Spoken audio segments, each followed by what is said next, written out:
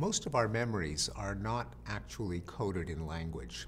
Even language memories, we remember the content or the meaning or the gist of what we read, but not the exact wording. If you were to read the newspaper in the morning and then I asked you an hour later, did you see this sentence, did you see that sentence, and so on, you would probably make a mistake and say that you saw a sentence if it meant the same thing as what you read.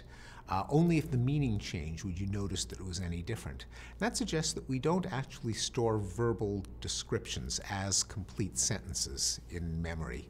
We have images, we have a sense of the meaning of who did what to whom, of what is true of what, but very poor memory for actual wording.